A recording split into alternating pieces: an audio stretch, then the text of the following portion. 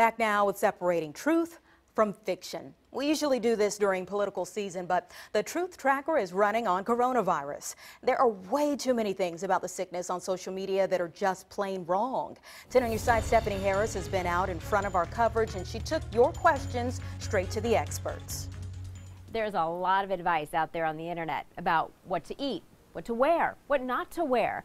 I sat down with infectious disease expert Dr. Edward Oldfield from Eastern Virginia Medical School to get some advice that is truly on your side.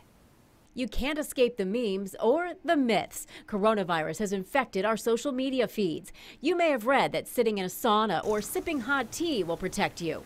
Dr. Edward Oldfield confirms heat will kill the virus, but at a temperature that's too hot to handle. But it's 158 degrees for 30 minutes. And, if you get 140 degrees is scalding water.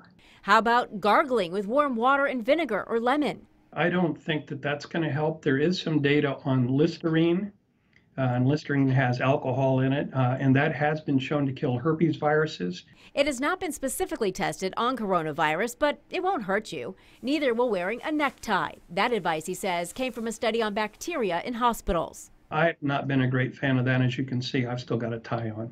And he's added something else to his wardrobe this week. I wore a mask today, and when I go outside, I'm wearing a mask. If I have to go to the pharmacy, I have a mask on. If I go to the grocery store, I'm going to have a mask on. You don't need an N95, Oldfield insists. Save those for healthcare workers. A cloth mask or even a bandana will work. Studies found masks help prevent the chances of getting SARS, another respiratory illness, by 68%.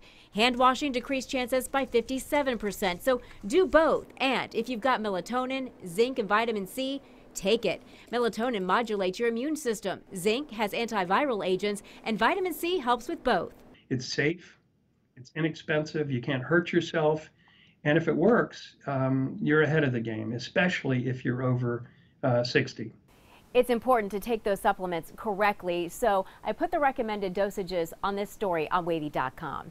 Stephanie Harris, 10 on your side.